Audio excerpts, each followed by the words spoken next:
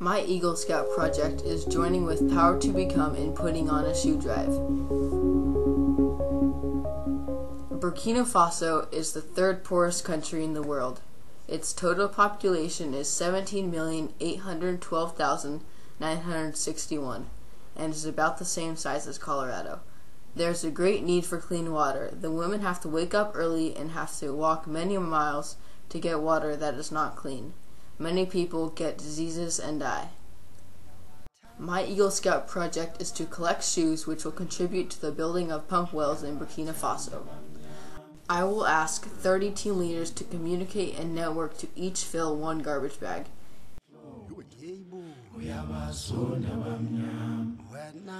Each team leader should only use the provided Kirkland garbage bags.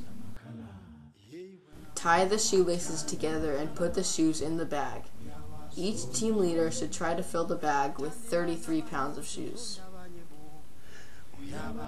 I will have regular contact with my team leaders by emailing, text, phone calls, and setting up a Google Drive document.